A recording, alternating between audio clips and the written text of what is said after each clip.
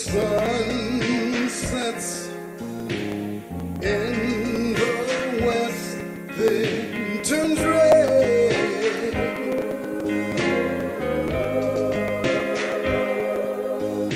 to testify to the blood that Yahshua shed.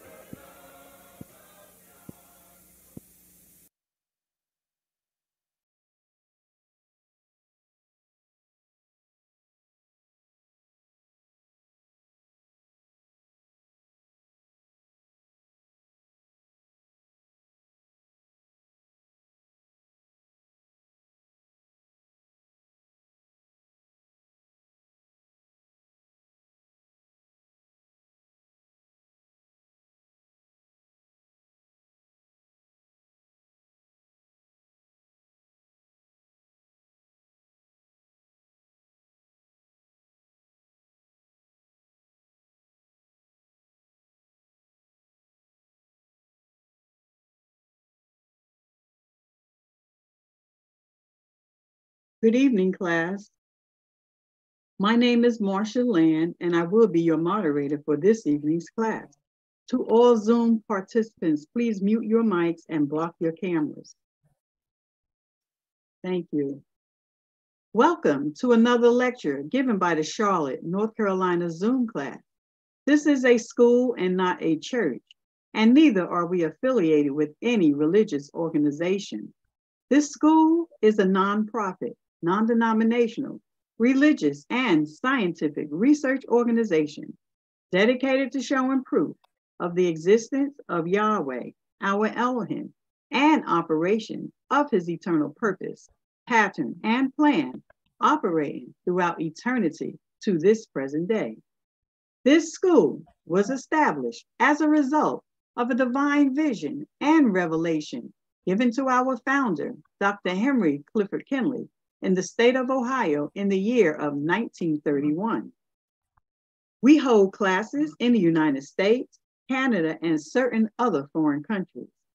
The Charlotte, North Carolina Zoom class was established in August of 2020.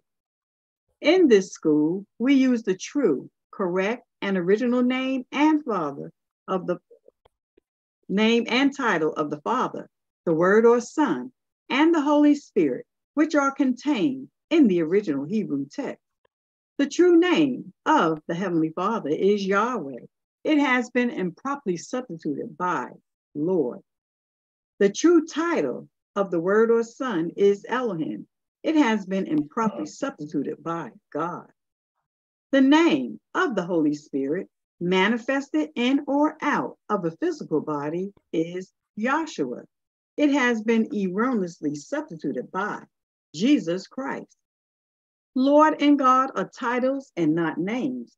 The Apostle Paul, filled with the Holy Spirit, tells us in 1 Corinthians 8:5 that there are Lords many and Gods many, but we now know that each Lord must have a name, and each God must have a name also. Elohim is a title, but Elohim is a divine title. That means Elohim is the title that our Creator chose for himself. Jesus is a name, but it is an erroneous name. A minor investigation on your part in any good dictionary or encyclopedia will prove that neither the Hebrew language, the Greek language, nor the Latin language have any letters or characters in their alphabet that would produce the sound that is made by this letter J. Neither was there letter J in the English language until some 1400 years after the Messiah's death. Therefore, such names as Jesus and Jehovah are impossible renderings of the true and original name of our Father and his Son. Christ is a title, just like Lord and God. Yahweh is pure spirit, and in this state, he is incomprehensible and inscrutable. He is the ultimate source, substance, limits, and bounds of everything. We have Yahweh in his pure spirit state, symbolized on this chart as a cloud. Yahweh is not a cloud. He merely chose a cloud to symbolize himself because a cloud has no particular or descriptive shape or form. We have drawn this cloud all around the edges of this chart to show you that everything on this chart is within the cloud. In like manner, everything in the universe abides within the pure spirit state of Yahweh. Yahweh, knowing that man could not perceive of him in this pure spirit state, took on shape and took on form right within himself as Elohim. This is the Word or Son, a super incorporeal being having the shape and form of a man, but without flesh and blood. This form can only be seen in divine vision and understood in divine revelation. Later on, this self-same spirit manifested himself in a physical body and walked the earth plane as Yahshua the Messiah, whom the world calls Jesus Christ. Now there's only one name given unto salvation, and we must know that name. So the simple yet intelligent question that we should ask ourselves is, what was the name of the Savior during the time he walked the earth plane? A further understanding of this name and title may be obtained by reading the preface of the Holy Name Bible. Also in this school, we teach by a divine pattern of the universe. It is called the divine pattern because it is Yahweh's pattern. After Yahweh led the children of Israel out of Egypt, he called Moses atop Mount Sinai and showed him this tabernacle pattern in a vision. Yahweh instructed Moses to build one exactly like it in the wilderness of Sinai. The pattern consists of a most holy place, a holy place, and a court round about. These three compartments make up the one tabernacle pattern. In this school, we show proof that everything in the universe is made and operates according to the structure and function of this threefold tabernacle pattern, and that absolutely nothing escapes the pattern. Our primary constitution, objectives, and aims of the Bible class are as follows. First, to help you find and know Yahweh, our Elohim, as he really is and actually exists. Second, to form a nucleus of universal brotherhood of humanity in Yahshua the Messiah, without the distinction of race or nationality, creed, sex, caste, or color.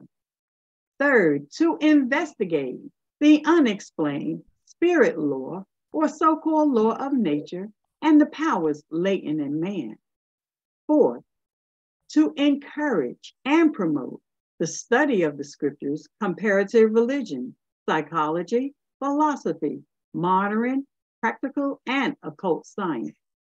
Fifth, to extirpate current superstition, skepticism, and ignorance. Sixth, to learn, know, and understand the operation of Yahweh's eternal purpose through the dispensations and ages. Seventh, to discern and avoid being deceived by Lucifer, the serpent, the devil, the dragon, or Satan and his demons, operating the mystery of iniquity on earth through the dispensations of time. Eighth, to earnestly contend for the common salvation and faith, which was once delivered unto the sons or children of Yahweh. Ninth, to make known that Yahweh, from the beginning, ordained, there is no other name given among men whereby man must be saved, saving the name of Yahshua the Messiah. And 10, to inherit eternal life now in the kingdom of Yahshua the Messiah, with the hope of immortal glorification in the new earth state. Our watchword is peace, and our slogan is speak the truth. We will begin class with the prayer given by Dr. Jennifer Marshall, and we will have the scripture lesson given by Katonia Parks, and the scripture lesson will be Ephesians, the 2nd chapter. Dr. Marshall. Good evening. Good evening. We thank Yahshua for bringing us to another class so that we may be strengthened in the truth, and that we should know our brethren and love them and hold each other's arms up, and that we pray that he keeps us coming and to know more as much as we need to know.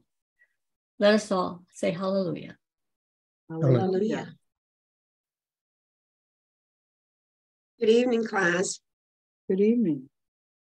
For the scripture lesson, I'll be reading Ephesians, the 2nd chapter, one of my favorites. And I'll be reading from the Holy Name Bible, containing the Holy Name version of the Old and New Testament, critically compared with ancient authorities and various manuscripts, and revised by A.B. Trainer, the Scripture Research Association, Incorporated. Can you guys hear me okay? Yes, we can. Okay. Ephesians, the second chapter.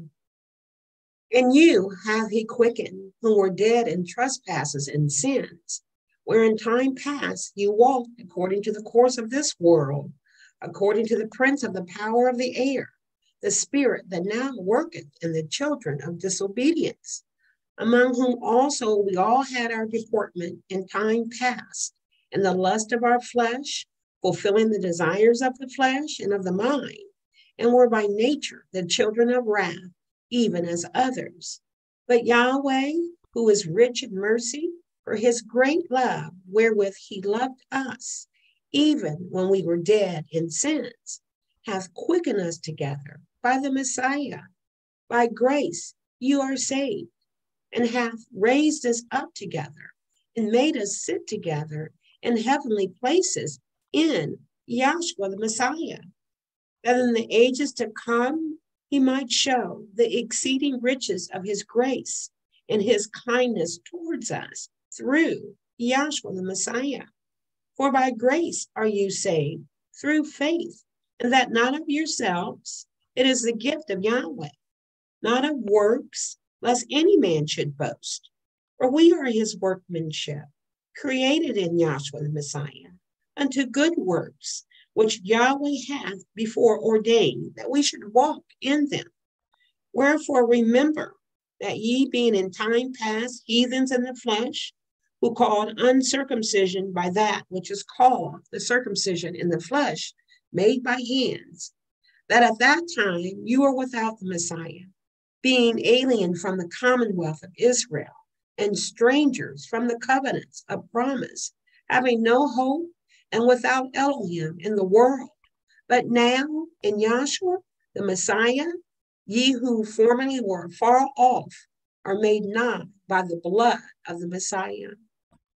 For he is our peace, who hath made both one, and has broken down the middle wall of partition between us, having abolished in his flesh the enmity, even the law of commandments contained in ordinance, for to make in himself of twain one new man, so making peace, that he might reconcile both unto Yahweh in one body by the cross, having slain the enmity thereby, and came and preached peace to you which were afar off, and to them that were nigh. For through him we both have access by one Spirit unto the Father. Now therefore you are no more strangers and foreigners, but fellow citizens with the sons and of the household of Yahweh, and are built upon the foundation of the apostles and prophets, Yahshua the Messiah himself being the chief cornerstone, in whom all the building fitly framed together groweth into a holy temple unto Elohim, in whom ye also are built together for a habitation of Elohim through the Spirit. So that was Ephesians, the second chapter. Hallelujah. Hallelujah. And thank you, Dr. Jennifer Marshall, for the prayer, and the Florida Choir for the song, and Dr. Katonia Parks for the scripture. Before I call on our first speaker, tonight our readers will be Dr. Hanifa Allen and Dr. Katonia Parks. And to our speakers, we will have a 3-speaker format tonight, and a sign will appear on the screen to let you know you have 5 minutes remaining of your allotted time. Please acknowledge that you have seen the sign. Thank you. We will also would like to thank our returning visitor, Dr. Pamela Powell, for coming back to study with us. And for our first vessel, we would like to call on Dr. Chuck Marshall from our Tampa, Florida class. Dr. Marshall? Thank you. It's a privilege and an honor just to be able to sit in one of these classes and to be able to hear the truth that's about to be preached. It's also just an honor to be able to explain, hopefully plainly, some of the things that I have learned since I came down here. And this is not an overnight process. I've been in class for many, many, many years, still learning, still excited about the gospel, because this is the truth. And I was around a little bit, a few religions, if you will, before I came down here. And I was not satisfied with anything and asked many questions, couldn't get any answers. It wasn't until I was drawn down here to this class by the Creator himself, which we are all drawn down here. We are none of us down here on volition of our own or because of anything that we have done, any how great we were or bad we were or anything like that. Yahshua has graced us with this knowledge, and we thank him for that. Now here Paul in Ephesians is writing to the Ephesians, and this is a class. And like I said, this is not an overnight thing. Right. Now you're going to find that Paul had to write many letters, Colossians and the Ephesians and so on, Galatians, because they all had problems and all had to be straightened out in what they thought. I remember when I was in Christianity, I used to think that, well, once you got the Holy Spirit, you got it, and boy, everything's great, and you know everything, and you can't be deceived and all that. Well, if you've got the Holy Spirit, you can't.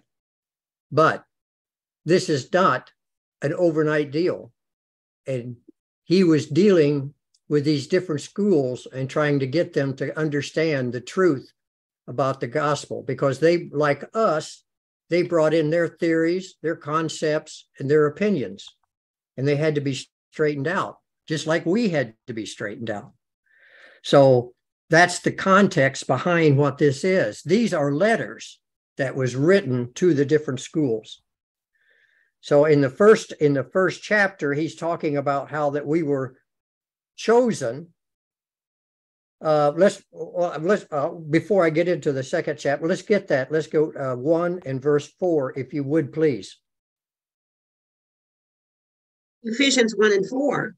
According as he hath chosen us in him before the foundation of the world, that we should be holy without blame before him in love.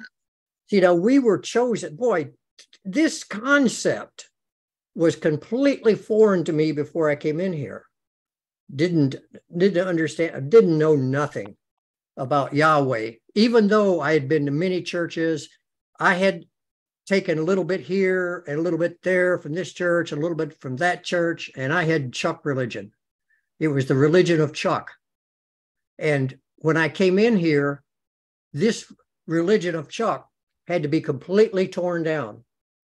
And once I started hearing this, I finally started seeing and getting the answers, and not understanding that I was even chosen before the foundations of the world.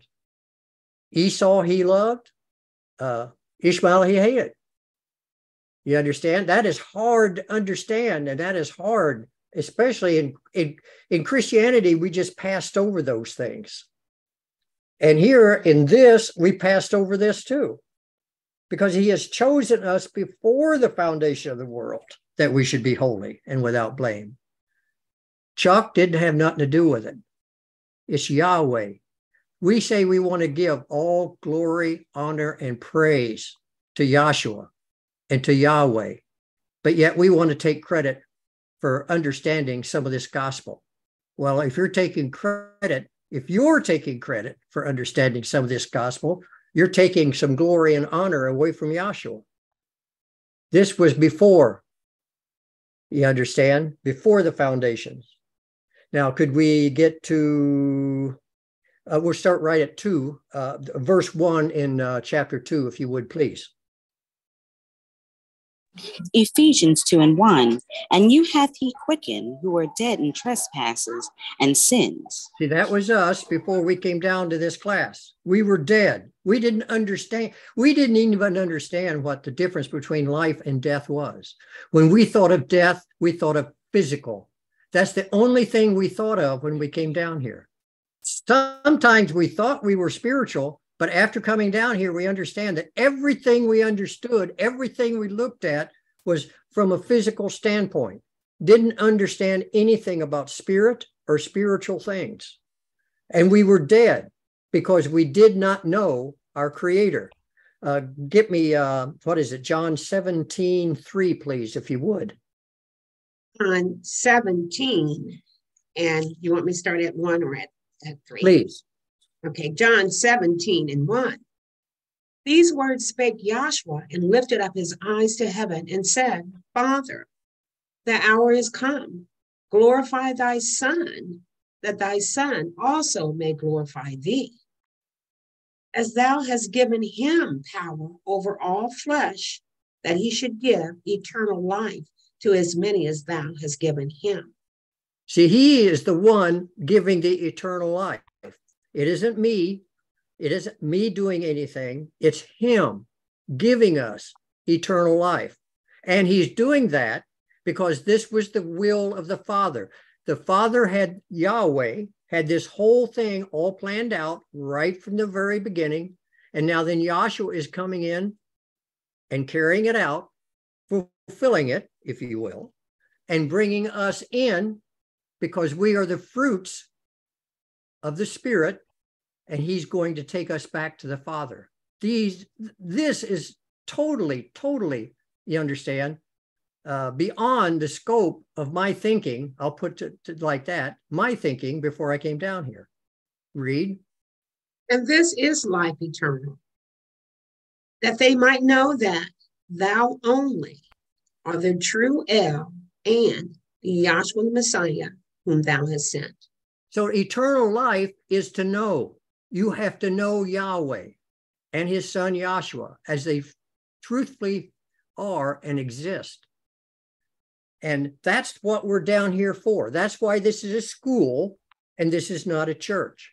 We are here to learn of our Creator and to inherit eternal life. Could you read the next verse, please, in Ephesians 2 and I think 2.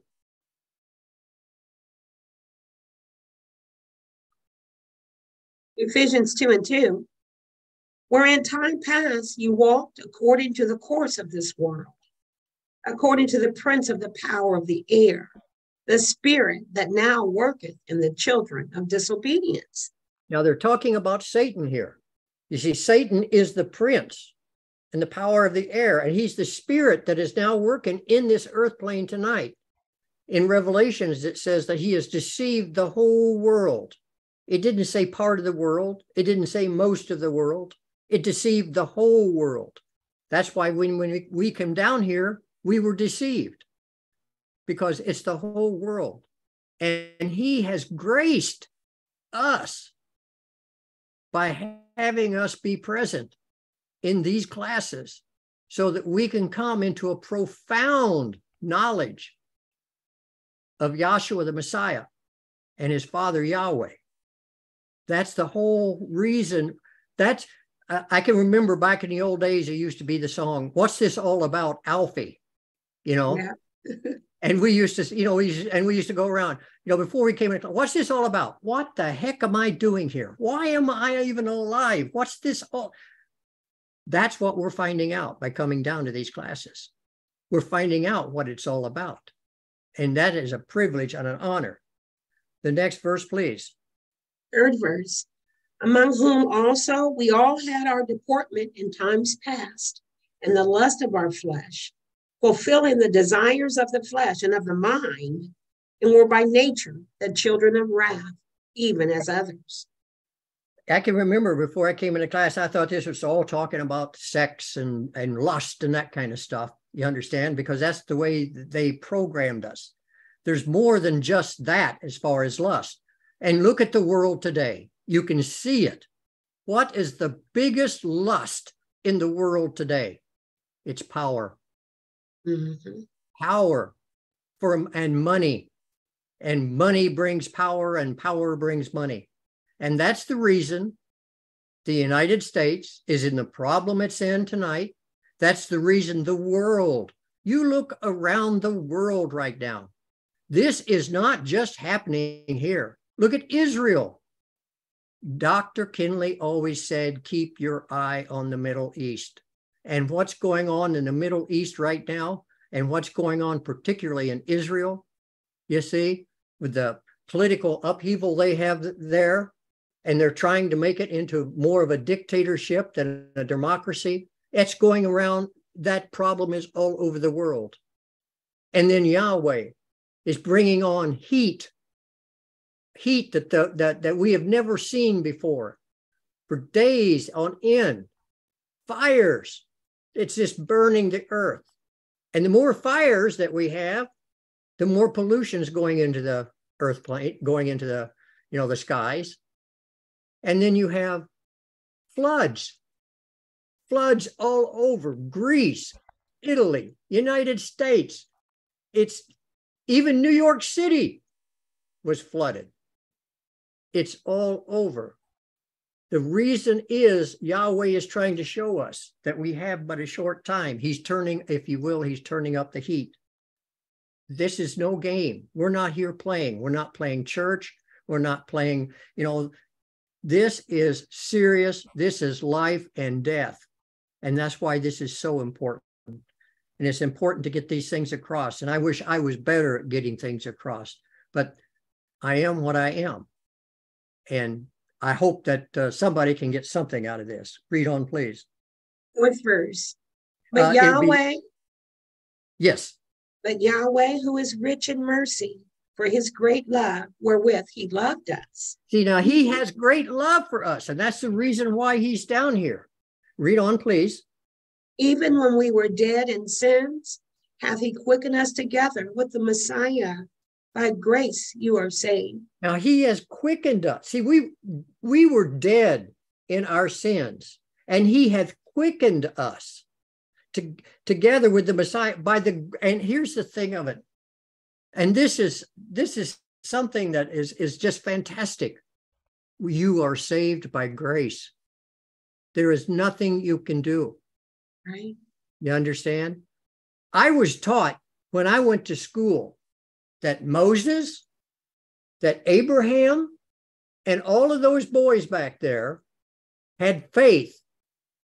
And what I was taught was that they had blind faith, blind belief. There was a musical group called Blind Faith at one time. They didn't last very long. But blind faith, not understanding. You see, when Moses was about to go down to Egypt to deliver that name of Yahweh, now why was he delivering that name Yahweh? And why was he given the name at that time? Because Yahweh was showing forth salvation with his name. Moses was to go down into Egypt with that name of Yahweh, which the world has roundly rejected, and which I've noticed lately that a lot of ministers on TV are admitting that it's the name Yahweh, but they still go back and use Lord and God and Jesus Christ, even though they admit that it's the right names. It's like a dog returning to its vomit. You sit there and you admit it and then won't use it. And Moses was given that name at that time to show forth deliverance or salvation. And he took that name down, and that name was proclaimed throughout all the earth. Now, here's the one thing in the third chapter of Exodus that Yahweh tells Moses, that he would be with him. Moses was not alone and by himself and doing all that. Moses had Joshua, or as the world knows, Joshua, but it was actually Joshua, there with him, instructing him what to do and how to do. Just like today, we have Joshua with us. Well, not just with us, he's in us to direct us and to guide us. Just like Paul was doing here, instructing the Ephesians, you see, and trying to get them to understand the plan and the purpose of Yahweh. And what he's doing here is he's showing them what they came out of, the ignorance that they came out of. Just like we can look back and look at the ignorance that we came out of. And here is Yahweh, okay, in us, instructing us. That's the glory of this whole thing. Without Yahshua, we would be nothing. We would be out in the world.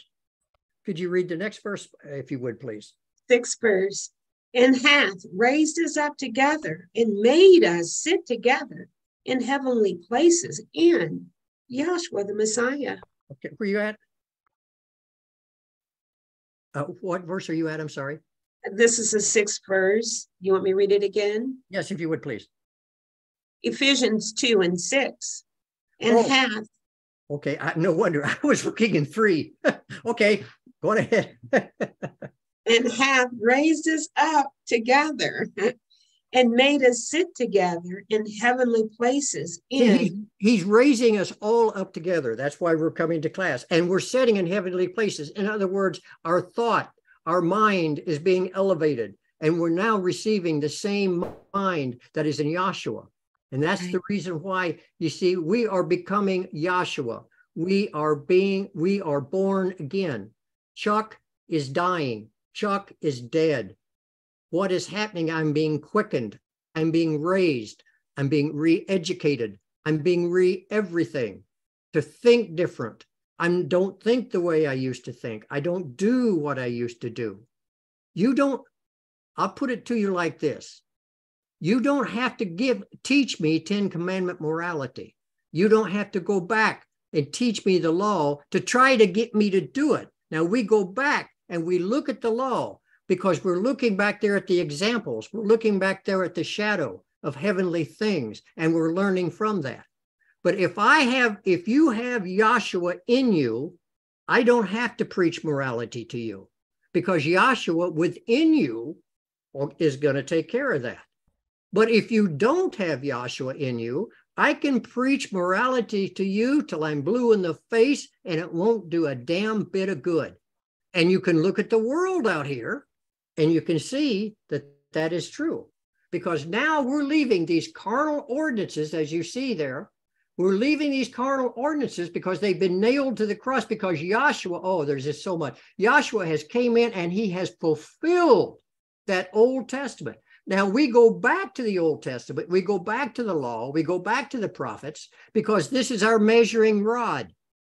Yahweh is always having the children of Israel take the measuring rod and measuring things. And this is our measuring rod, the law, the prophets, and the tabernacle pattern, that we can look back and I can see if somebody's telling me the truth or not. Now, there's a lot of stuff going around right now, and Dr. Kinley said this, Dr. Kinley said that. Well, good. And I have nothing wrong with saying that Dr. Kinley said, but you can't go by what Dr. Kinley said just because he said it. And even he said, make me prove it. Right. And that's the reason why he gave us the law. He gave us the prophets. He gave us the tabernacle, is so that with Yahshua within you, guiding you, you can use that as your measuring rod to understand what is true and what is not true. We can take the Bible and we can get into the Bible and we can say what is true and what is not true and go back and we can prove what we're saying. It's not no more of this as when I went to church. Believe me, brother, I've been sent by God. We don't do that. Dr. Kinley wasn't like that either. Like I say, I have nothing wrong with people saying Dr. Kinley said, but if you're trying to prove a point, you can use that, but you got to go back into the law. You got to go back into the prophets, and you've got to take and back up your points. Otherwise, we can be deceived. Dr. Kinley also said that they say I said that. And he said, yes, I did say that, but I didn't say that. In other words, people can take his words and not understand what he was talking about. But if you take those words and you go back into the law and you go back into the prophets and you take and you use the tabernacle and you use these things to prove what you're saying, then you see, then you can't get messed up. You can't be deceived. With Yahshua in you, that's what you do. The whole thing here is Yahshua in us, teaching us, bringing us out of our ignorance that we were in. And still to this day, I am still being brought out of my ignorance. I got a long way to go. We've all got a long way to go. The way I look at what we're doing right now is kind of like pre-kindergarten. We like to think we know so much. But when you look at Yahweh's plan and purpose and look at the greatness, and you look and you start looking into the science and seeing how this whole thing is held together and see how the whole thing works and see the complexity of everything.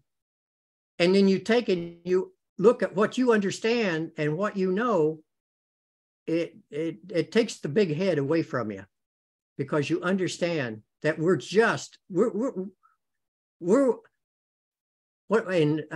they didn't have kindergarten when I went to school. That's how old I am. But I'll put it like this: when they had kindergarten, what they have you do, they had you go out and play in the sandbox and learn how to get along with the kids. They'd give you blocks to learn, this is 1 block, this is 2 blocks. You see, it was very simple. It was very basic. And what we're due down here is very simple and very basic. You see, we've got to stay that way, because you have a bunch of dummies sitting here like me, you understand, that has a hard time understanding things. But thanks to Yahweh, he has opened up my heart. He has opened up my mind. He's opened up your heart. He's opened up your mind so that we can understand these things. All credit, glory, and honor go to him. Could you read on? Okay. 7th verse. That in the ages to come, he might show the exceeding riches of his grace and his kindness towards us through Yahshua the Messiah. You see, go ahead. For by grace you are saved through faith, and that not of yourselves. It is a gift of Yahweh. Right. You see, this is the great thing. We are going to go on in ages to come, ever learning of him throughout eternity. Can you imagine no longer than I've been on this earth plane, and eternity? You can see now why I'm saying this is like pre-kindergarten. And what I used to look at of being saved, my idea of being saved, Chuck was going to be saved. Jesus was going to clean me up, but I was Chuck, and Chuck was going to be saved. Chuck ain't going to be saved. It's the spirit, it's the soul within Chuck that's going to be saved. And that soul is being cleansed. That soul is that old Chuck is dead, is dying. The new Chuck, the new mind, the new heart. I did not know how to love before I came down to this class. None of us know how to love before we came down to this class. You see, we didn't know anything before we came down to this class. And that's what we're here for. That in the ages to come, we're going to know his exceeding riches of his grace. Boy, oh boy. That's enough to look forward to. Dr. Kinley said that if you could just get a crack, just look through the fence, through a knothole in a fence, and see what was to come, you'd do anything it took to go on into the next stage. That's how exciting this is. And because we're getting just a little glimpse of that, that's the excitement that we have today. This is still exciting. This is still energizing. And this is still the only thing in this earth plane that is worth pursuing. Everything else is dead. It's dead works. It's useless. Perhaps it's because I'm becoming an old man now, and I'm not as attached to this earth plane. I feel sorry and I feel bad for people in this class that still have to work. I'm retired. They still have to work. They still have to feed and scratch, to feed their families. And it's hard not to get wrapped up in this earth plane. It is hard to keep your mind on Yahshua. But through the grace of Yahshua and Yahshua be in you, you will get through. And we will learn. And we learn from this. You take iron, you dig iron out of the ground. That iron, you just don't take and dig it up and then there it is. It has to be it has to be smeltered. It has to be heated up It has to be hauled to a smelting factory and heated up. It has to have the heat put to it. And then they take it and they melt it, and then they pour it, you see, and that's just iron. But now to make that iron into steel, into something that's really strong and you can sharpen, will hold an edge, you have to take and you have to heat it up and cool it down. Heat it up and cool it down. You have to take a hammer or a forge and you have to beat it to take and make that steel, that iron ore into steel. And it's through a heat and cooling process. And that's what we're going through here. We're going through trials, tribulations, but we can trust in Yahshua. Now, before I came into class, I used to sweat all these things and I used to get all upset about everything. And oh my God. But now with Yahshua in me, with an understanding, I can look around and even see what's going on in the world today and understand that I have Yahshua and Yahshua's got my back and Yahshua is going to take care of me. And he's done that and he's proven it to me through the experiences that I am going through in my life, the same that you're going through with the experiences in your life. My experiences are no better than your experiences, you understand, or anything like that, or worse than your experiences. You're experiencing what you're experiencing, so that's the worst for you. That's what this is all about. We're in this together. And just like Moses, when the children of Israel were fighting to go into Canaan's land, he stood there. And as long as he had his arms lifted up, you understand, the children of Israel prevailed.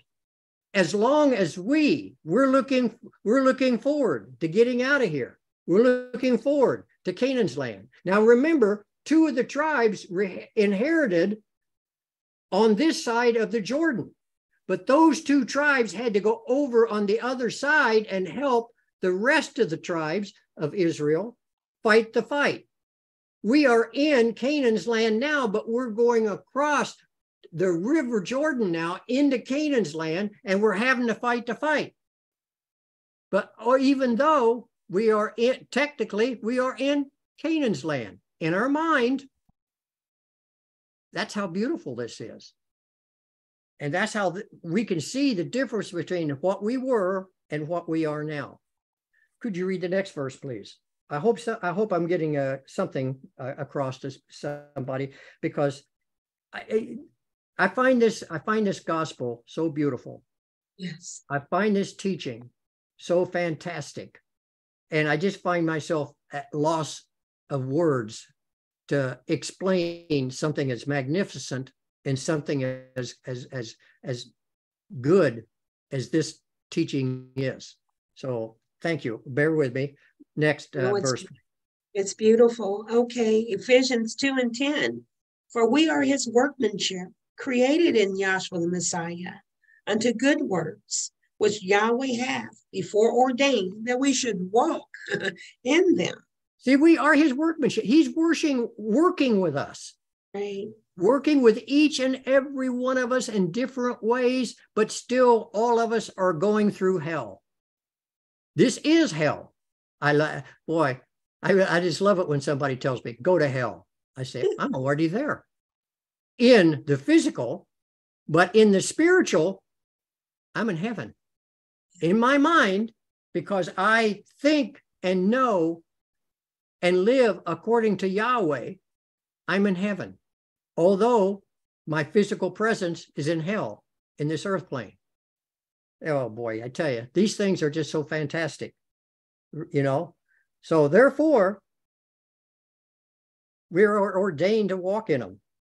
He's ordained us. I wasn't ordained by any man. You weren't ordained by any man. It was through Yahshua the Messiah, through the grace of Yahshua. Read on, please, if you would. Right. 11th verse. Wherefore, remember that ye being in time past heathens in the flesh, who called uncircumcision by that which is called the circumcision in the flesh, made by hands. See, at that time. See, we were all Gentiles. We were all uncircumcised before we came down to class. But when we come down to class, now we're being circumcised with the circumcision made without hands. It's through the preaching of the gospel. And what that is doing is, that is taking the flesh out of our eyes. It's taking the fleshly way of seeing things. It's taking the earthly way of seeing things out of the way. It's getting the flesh. We are being circumcised and getting the flesh out of our eyes. Thank you. I see that. We are getting the flesh out of our eyes so that we can look into the spirit. Just like that veil had to be taken out of the between the most holy place and the holy place, that veil had to be rent and torn when Yahshua was on the cross. Because I haven't got time to get it, but in the Bible it says, stand in the holy place. So therefore now we can stand in the holy place. And when that veil, when you've been circumcised, when that veil has been taken away, you can see directly into the most holy place. And that's what this is about, the circumcision. Now we can see Yahweh. We can understand Yahweh. And he's showing us him. He's showing us his face. And when you see the face of Yahweh, you die. But he has quickened us with spiritual life. And that's what we're looking forward to. And this is the change that we're going through. Let's see. Go to 14 and 15, and then I'll be done. Ephesians 2 and 14. For he is our peace, who hath made both one, and hath broken down the middle wall of partition between us. See, that's what I was talking about there with the tabernacle. Okay, taking that partition out of there so that we can now see Yahweh face to face. Mm-hmm. Read the second 15, please. Having abolished in his flesh the enmity, even the law of commandments contained in ordinance, for to make in himself of twain one new man, so making peace. So he's abolished in the flesh the enmity. Now, what is enmity to Yahweh? A carnal mind. A carnal mind is enmity. And now that carnal mind has been taken away. And we can see spiritual principles. That was the problem we had. We could see nothing but the flesh. Now, Satan cannot see nothing but the flesh. And that's why you see these preachers on TV preaching. And what are they preaching? Physical prosperity. That if you accept Jesus into your life, you can be financially fit, you can be rich, and you can have the most wonderful wife in the world, and you're going to have the most wonderful children in the world, and everything's just going to be hunky-dory. Well, that's physical. They're teaching physical principles. Money, healing, not healing you from a spiritual standpoint, but healing you from a physical standpoint. Wanting your physical money. Oh boy, do they want your physical money. See, that's what it's all about, power and money. But Yahshua has taken us out of that and given us something a lot better. And I thank you for the time. I thank you for the invite, and looking forward to listening to the other two speakers and learning on the chair myself. Thank you. Thank you, Dr. Chuck Marshall. Oh, yeah. For our second vessel, it is an honor and a pleasure to call on Dr. Chere Williams from our Florida Orlando class. Dr. Williams. Good evening, class. Can you hear me okay? Yes, I can. Good evening. Okay. Evening. I enjoyed the comments of the previous speaker, and I'm always happy and glad to have another opportunity to sit under this great divine vision and revelation that our Heavenly Father, Yahweh Elohim, through Yahshua the Messiah, did receive. Let me say that again. I'm happy to be under the great divine vision and revelation that Dr. Henry Clifford Kinley received in the year of 1931. For without this vision and revelation, we wouldn't know anything about Yahweh's divine purpose, pattern, and plan of salvation from the beginning unto the end. And that's what we're learning down here. And that's what we're teaching down here is the divine vision and revelation that he received in 1931 in Springfield, Ohio. You know, as I was listening to the previous speaker, I had to go back in my mind and remember the state and condition of my heart and mind when I first came to class. I came from a very religious family. My grandmother was a deaconess in the church, and my grandfather was a deacon in the church. And matter of fact, he was a carpenter, and he helped build the church, the family church in one part, Mountain Moriah Baptist Church. He put in the baptismal pool behind the pulpit, you know. And then my mother's sister is a mother of a holiness church, and her husband, my Uncle Henry, is a bishop of 7 holiness churches. So I come from a big churchy family. So needless to say, I went to church almost every time they cracked the door, either in the Baptist church with my parents and grandparents, you know, on my daddy's side, and then on my mother's side, the holiness, you know, going to Sunday school and the whole 9 yards. In summertime, going to the Bible, what do they call that? The Bible camps in the summertime. Yeah. You understand me? So, but you know what? There is a way that seemeth right unto a man, but the end thereof is the ways of death. I'm quoting somewhere in Isaiah, I believe it is. If you find it, you can holler out, I found it, you know. But that's in the scriptures. So now I was in the Proverbs church. 14:12. Thank you, sweetie. There is a way which seemeth right unto a man, but the end thereof are the ways of death. Absolutely. Thank you so much. So now that was the state and condition that I was in, that my family was in. It was a way that seemeth right, but it was not the right way, you know. So now we were in church looking for God, huh? We were in church, you know, especially in the holiness church. What do they call that? Tarrying for the Holy Spirit. Repeating his name, Jesus, Jesus, Jesus, Jesus. You know, that's what they call it, you know. But now let's go to the scriptures and see what Yahweh Elohim Yahshua has to say about that. Let's go over and get Acts 17 and 24 first. And if somebody else can go on over and get for me 2 Chronicles 2 and 6.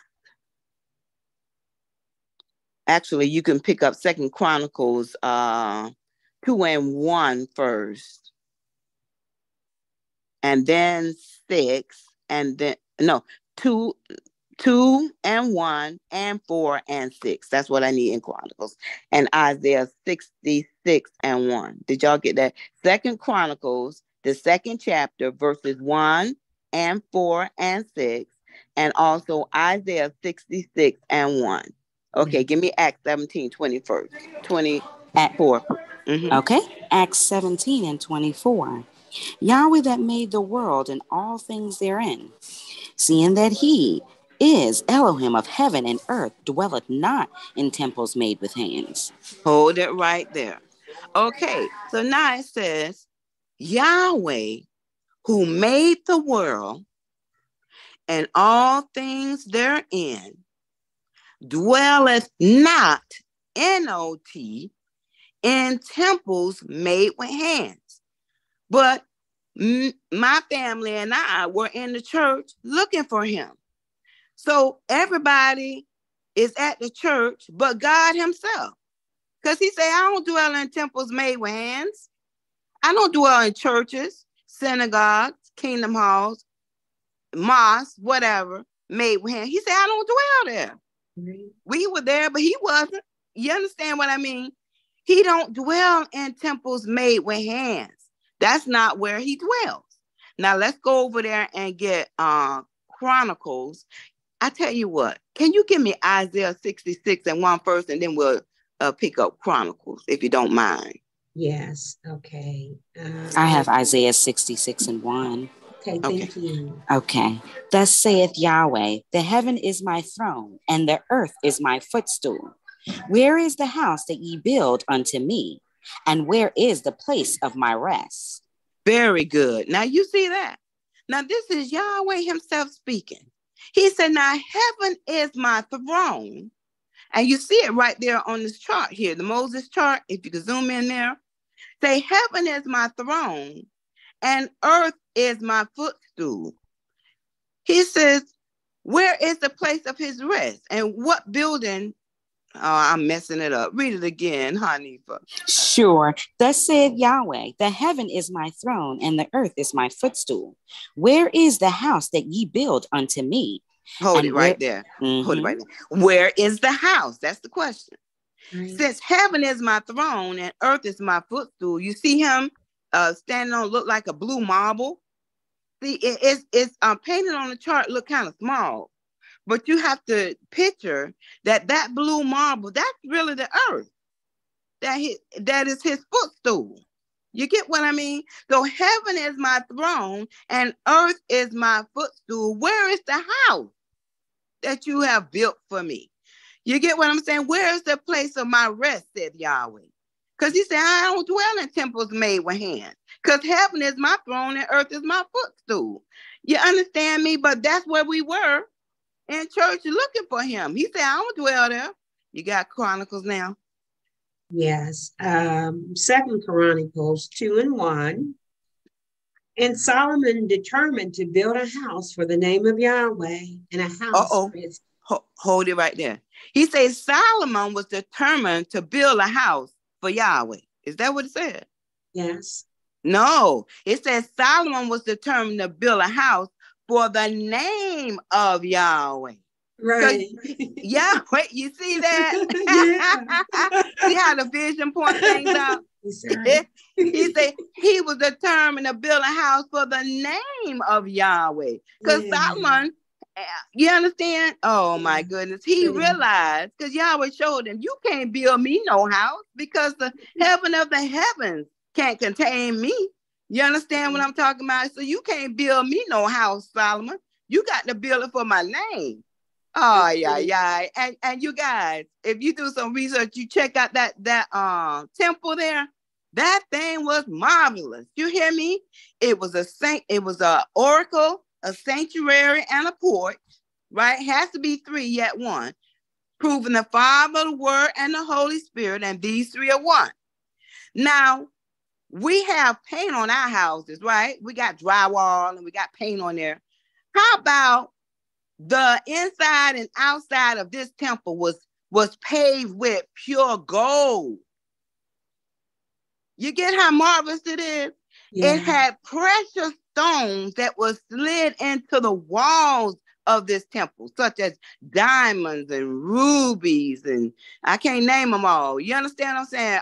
Emeralds and whatever. You understand? Was slid into the walls of that temple. People find lively stones, whom we all are in the body of Yahshua, because he's the true temple.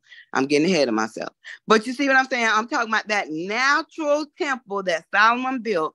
He didn't build it for Yahweh. He built it for his name. See how marvelous his name is?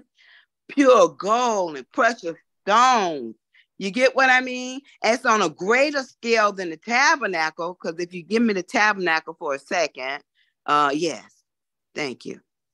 And you look here, you see, now in the tabernacle, you got one altar of sacrifice, but there were several in the temple.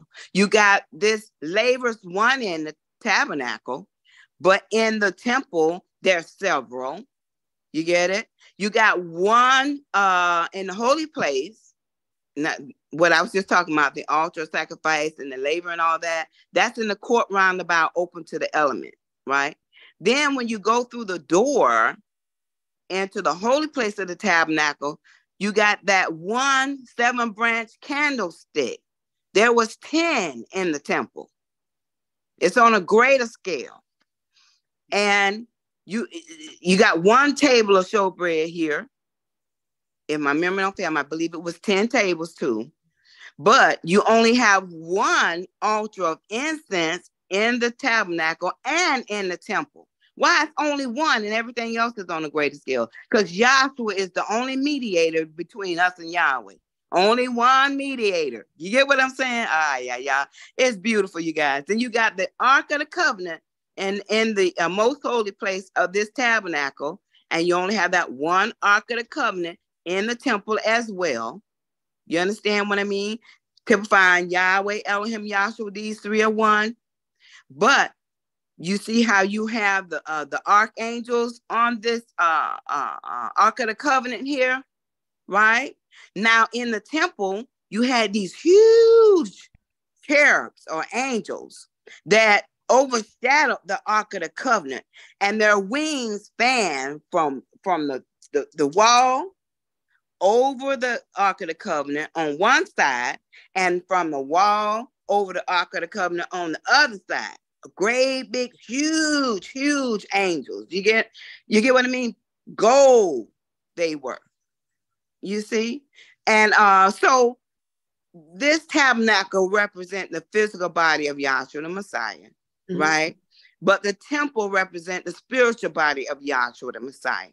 But the point I'm trying to make is that Yahweh say, heaven is my throne, earth is my footstool. And you read somewhere say, heavens of the heavens can't contain me. What house you gonna build for me? You understand me? Because we live, move, and have our beings in Yahweh. Oh my goodness. Why don't you finish that in Acts where you were there, Dr. You want Chronicles? Whoever was reading that. Okay. No, let me go. Yeah, I do want Chronicles, but let's finish that in Acts. Acts 17 and 25. Yes, ma'am. Can you start 24 again? Read 24 again. Acts 17 and 24. Yahweh that made the world and all things therein, seeing that he is Elohim of heaven and earth, dwelleth not in temple made with hands. Yes. Neither is worship with men's hands, as though he needed anything, seeing he giveth to all life and breath and all things. Read on. And hath made of one blood all nations of men for to dwell on all the face of the earth, hath determined the times before appointed and the bounds of their habitation. That they should seek Yahweh, if haply they might feel after him and find him. Okay, now that's I'm sorry to interrupt. The first aim is to help you find and know Yahweh, our Elohim, as he really is and as he actually exists, right? To help you find and know him. So now here she's reading, wherein you could seek after him and happily you might find him. And read on. What else about that? Read it again. After him. Sure, Acts 17 and 27, that they should seek Yahweh, if haply they might feel after him, and find him, though he be not far from every one of us. For in him we live and move and have our being. Hold it right there. Hold it right. Thank you, sweetie. For in him,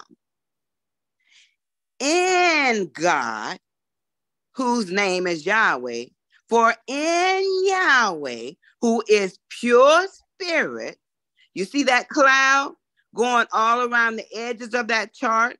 That's showing forth Yahweh in his pure spirit state. And you notice how everything on the chart is in the cloud. That's teaching us that everything that we could see, and even the invisible things such as cells and germs and whatever else that we can't see, you know what I'm saying? It's all within him, within Yahweh, within spirit, within God. We live, move, and have our beings within him. You get what I'm saying? So not only are we in him, but guess what? He's in us. I didn't call it, but 1 Corinthians 6:19. Y'all know where I'm going. First Corinthians 6 and 19. What? Know ye not that your body is a temple of the Holy Spirit? Hold the phone. Hold the phone. He said, now he don't dwell in temples made with hands. But then the Holy Spirit through Paul said, what? Know ye not that your body is the temple of the Holy Spirit or the temple of God, whose name is Yahweh. Your body is the temple. Right there on your head, on the side of your head. What do they call that? They call that a temple. Hint, hint. He's there. You understand me?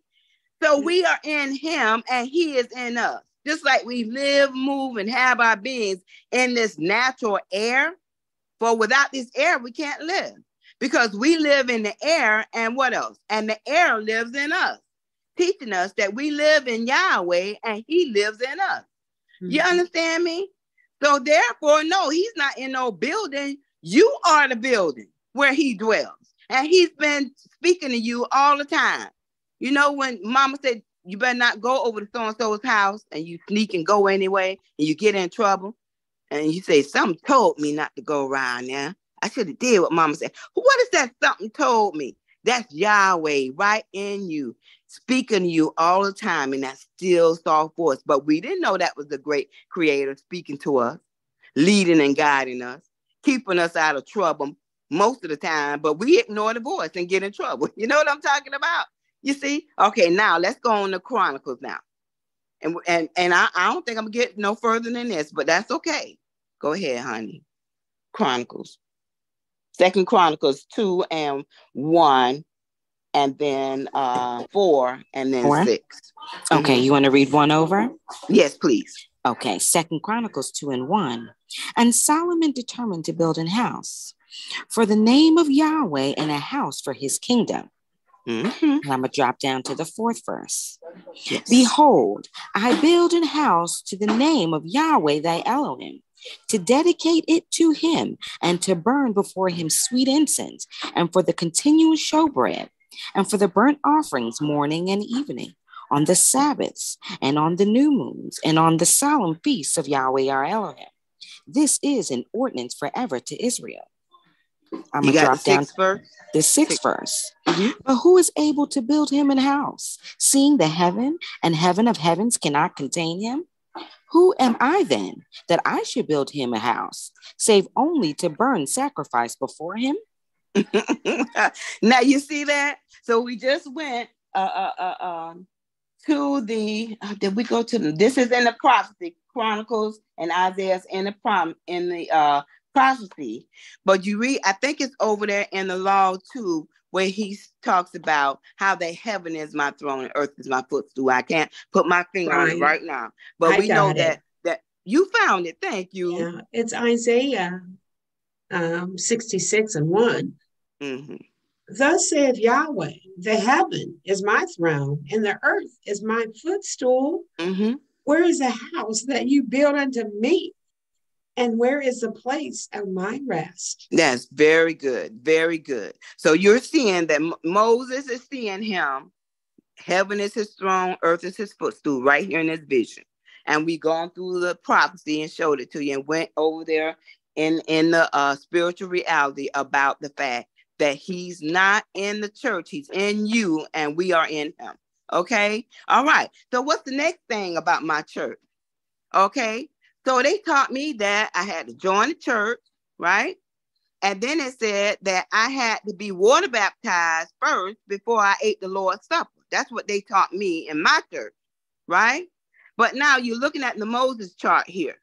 Now remember, the children of Israel were in bondage down in the land of Egypt. And before they could come out of Egypt, they had to have what the world calls the Lord's Supper. But since this divine vision and revelation been taught to us, we have learned that that is the Passover feast, because Israel is passing over from bondage unto freedom. They're passing over from darkness into his marvelous light. You get what I'm saying? You see? All right, back here in the law. So what was on the menu? That's Exodus 12 and 8, because they had to have a meal. Now, in my church, we had crackers and grape juice. But if you get a strong concordance and you look up crackers and you look up grape juice, that's not in the Bible. From Genesis 1:1 clear over to Revelation 22 last. Crackers and grape juice ain't in there. But there is a menu for the Passover feast. You got it? Right.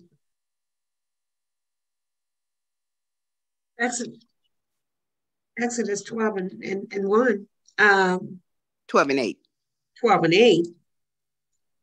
And they shall eat in the flesh in the night, roast with fire. And they shall eat the flesh in the night. Now, I'm trying to cut to the chase because I'm about out of time. That flesh that they're eating is a roasted lamb. They had to take the lamb out on April the 10th. By the way, April is the first month of the year, not January. That's another lecture. But trust me, April is the first month of the year. That's why every April the 1st, they call it April Fool's Day. What is Yahweh saying? It's April Fool, not January. But anyway, moving on. So they had to Dr. take Williams, out a lamb. You got 15 minutes, baby. Okay. They had to take out the lamb on April the 10th, right? And they had to hold that lamb over to April the 14th. What are they doing to that lamb in those 4 days? They are examining the lamb, making sure it has no spots, no blemishes, no diseases, and all that. It has to be a perfect lamb of the first year. You get what I'm saying? You see? And they had to kill him on the evening of April the 14th, piercing him in the side, draining the blood in a basin, and putting the 4 points of blood on the door down in the land of Egypt, inside the house now, not outside the house, like it was in Cecil B. DeMille's Ten Commandment movie that we see every year, right? Around March, April, somewhere in there. They'll play it, right? No, they got Joshua running around putting blood on the outside of the door trying to save his girlfriend. That's Hollywood, you guys. That's not the way it is. You know what I'm saying? Okay, so they had to put the blood on the 4 points of the door inside the house. They had to eat roasted lamb. Okay, so that's the flesh. They had to eat the flesh that night. And what else is on the menu? Read on. And they shall eat the flesh in the night, roast with fire, unleavened bread, and with bitter herbs. They shall eat it. All right, so you got roasted lamb. We're talking about the menu. We got unleavened bread, because don't you like bread with your meat? Yeah. Right? And they're drinking bitter herbs, which is juice from green. So you got 3 things on the menu. Okay? Now, homework for you guys, when you go in and you read Exodus 12th chapter, you'll find out that they ate this unleavened bread, this roasted lamb, and they drank the bitter herbs, which is the Passover feast, what the world calls the Lord's Supper, and they don't have the menu right. They had to eat it in their houses. They had to eat it in the evening, okay, all that night. And as they were eating that roasted lamb, unleavened bread, and drinking bitter herbs all that night, the death angel went through the land of Egypt and killed every firstborn of every house that did not have the blood of the lamb on the door, right? And you read in Exodus that the Egyptians, it wasn't not one house of the Egyptians that didn't have at least one dead. Not just the people, but also their flocks. Okay, so the firstborn man and beast died that didn't have the blood of the lamb on the door. So this is your institution of the Passover feast in the land of Egypt.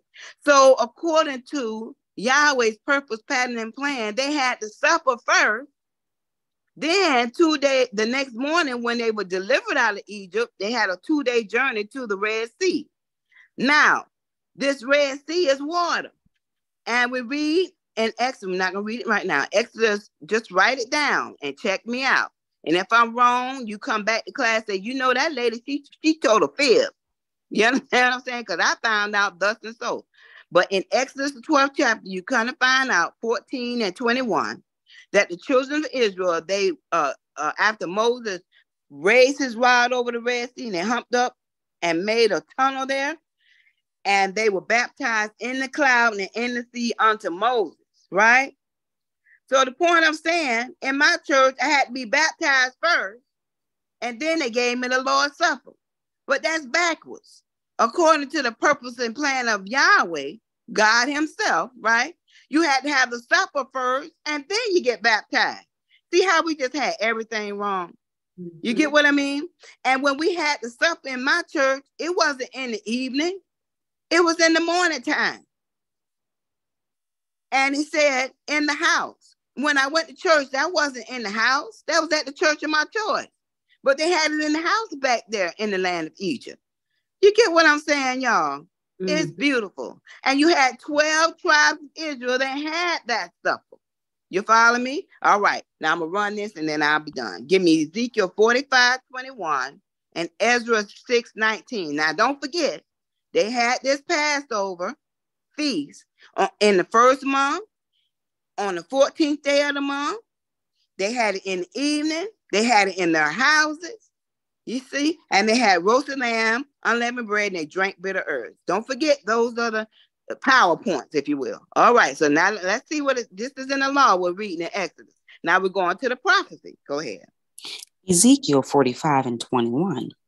In the first month, on the 14th day of the month, ye shall have the Passover, a feast of 7 days. Unleavened bread shall be eaten. Wow, wow, wow. In the first month. Now we learned something. The first month with Yahweh is April. Mm-hmm. In the first month, and it tells you on the 14th day of the first month, that's April the 14th, they shall have the Passover.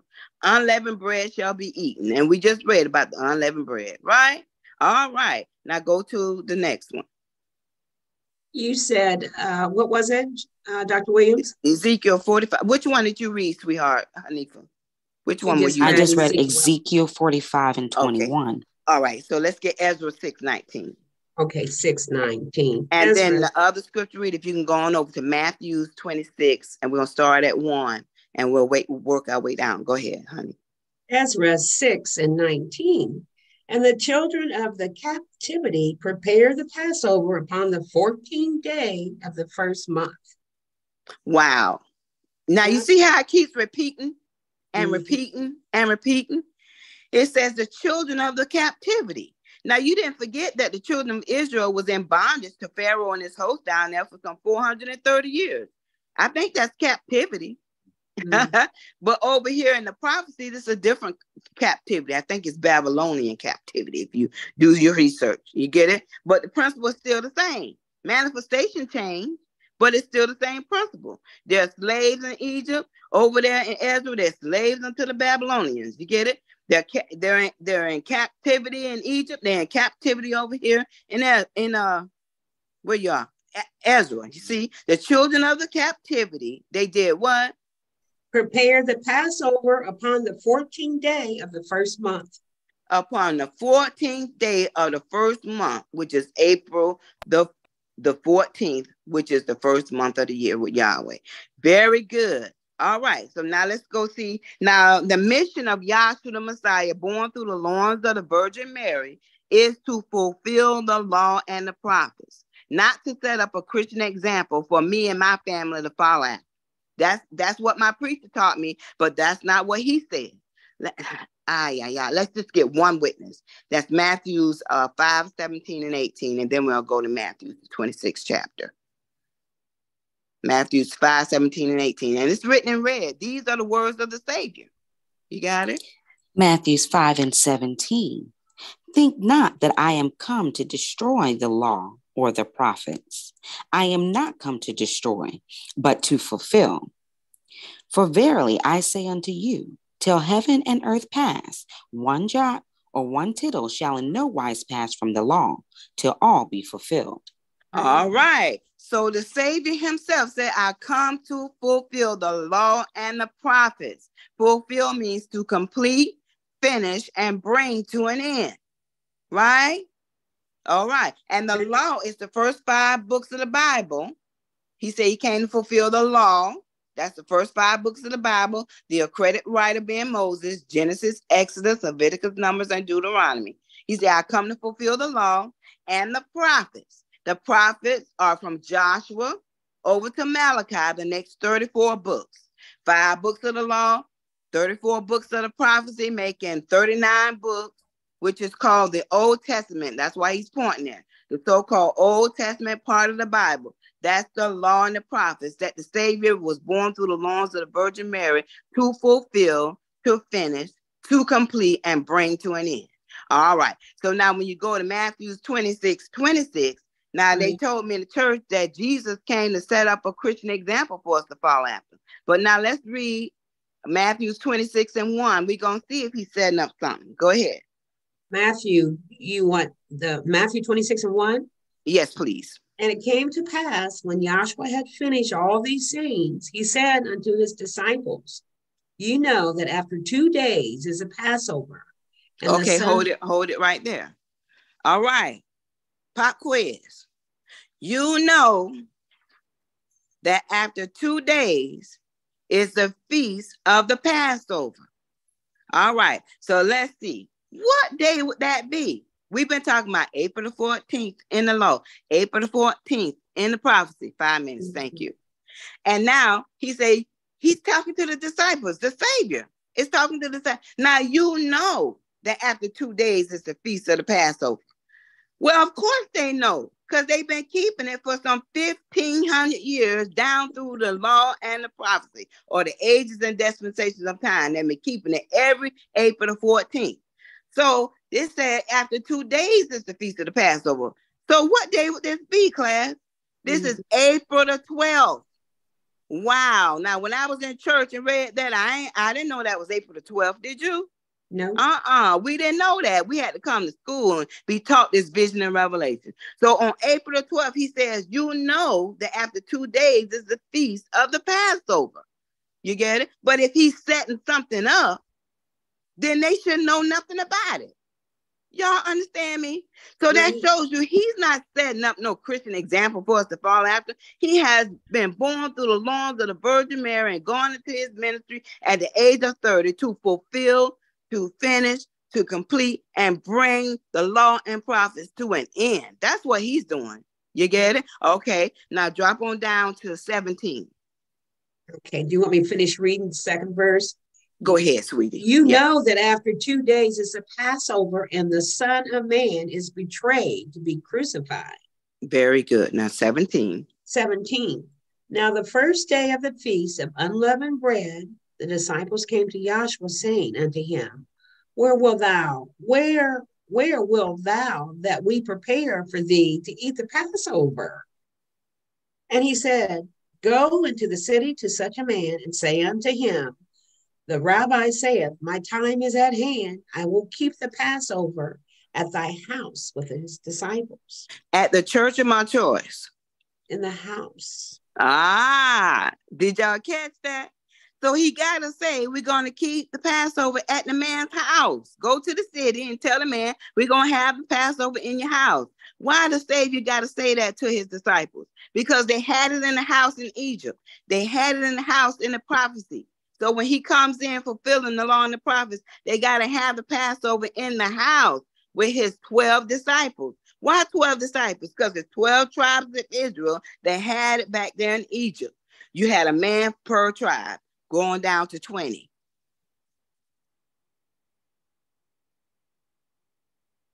'20th verse. 20th verse. Now when the evening was come, he sat down with the 12.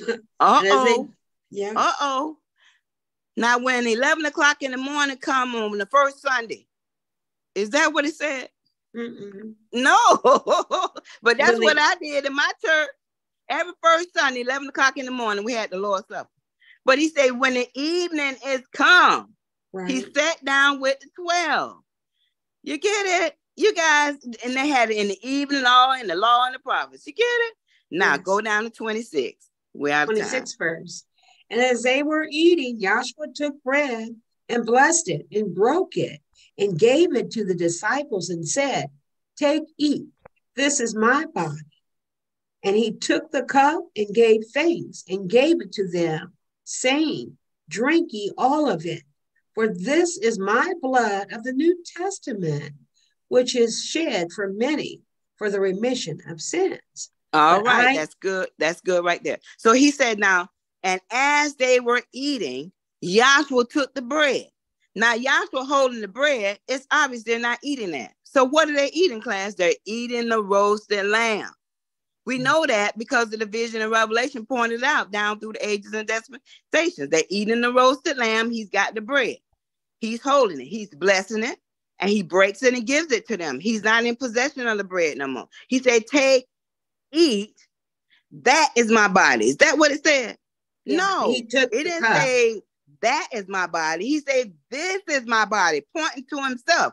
The vision and revelation pointed out that he pointed to himself. This is my body, not that bread that I gave you. That ain't my body. I'm standing right here. This is my body.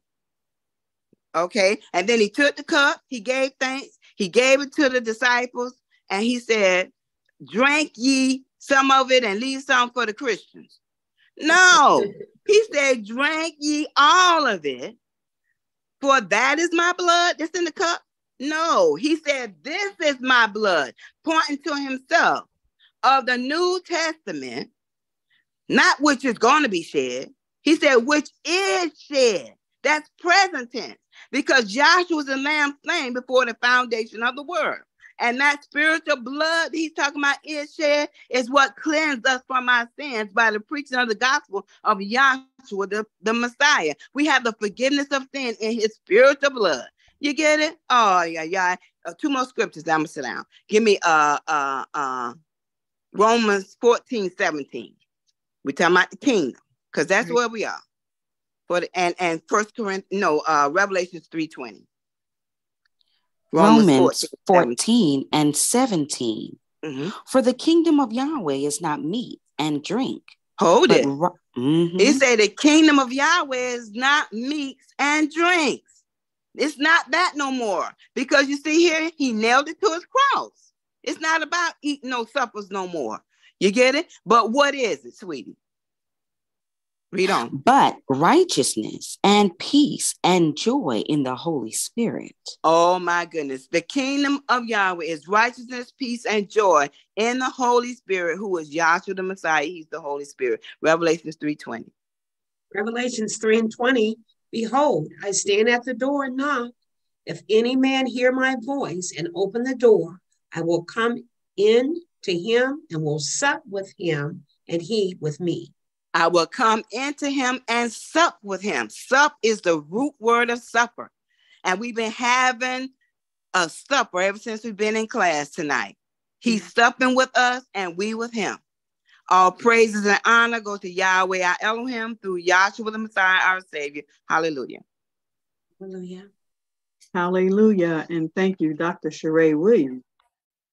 For our last vessel, it is an honor and a pleasure to call on the president of the Northside Chicago class, Dr. Patrick Latortu. Dr. Latortu. Good evening. Good evening. All those titles, I don't need it. Anyway, here we go. Oh boy, that the previous speakers, there's so much to go into. I had to ask Joshua, what you want me to go into? And that's all set up. So now I'm like, okay, get ready. So we do have a returning visitor, right? Yes. Okay, cool. Now, yes, we do. Now listen, this is extremely important. This, because see, two things were hit upon. Where Yahshua the Messiah dwells, hearing the voice, passing over from death unto life, and because your soul is at stake. Every single soul will see Yahshua the Messiah himself. But see, that's going into another lecture, so I don't want to do that. I want to stick to what was being said. Now, the previous speaker was talking about where Yahweh dwells. See, but you have to see it in the law and the testimony, because this is going to point you out.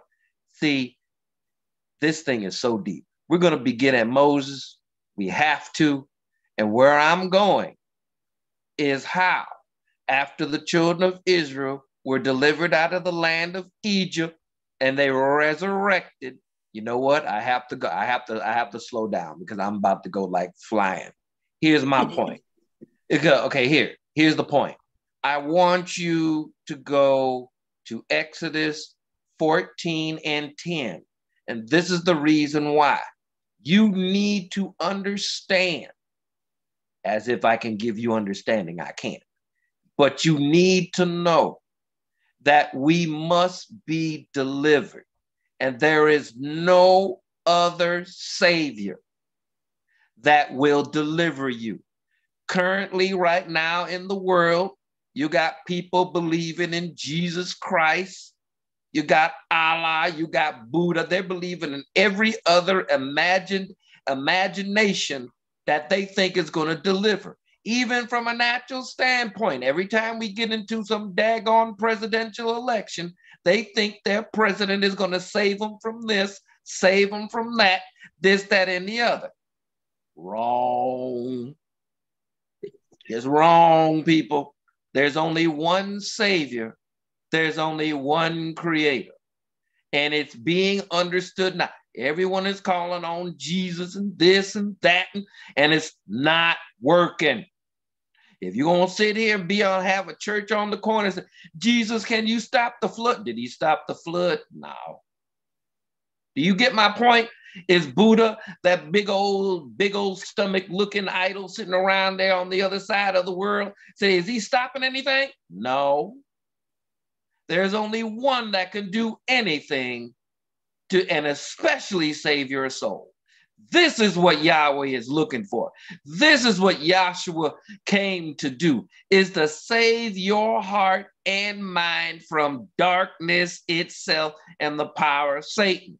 But you have to understand this. First of all, before I go really flying, I want the definition of human body looked up. Say, what does this divine vision in Revelation really mean? Well, first of all, you have a soul. You need to know where your soul is. Well, I know it's in me, but let's read the definition anyway.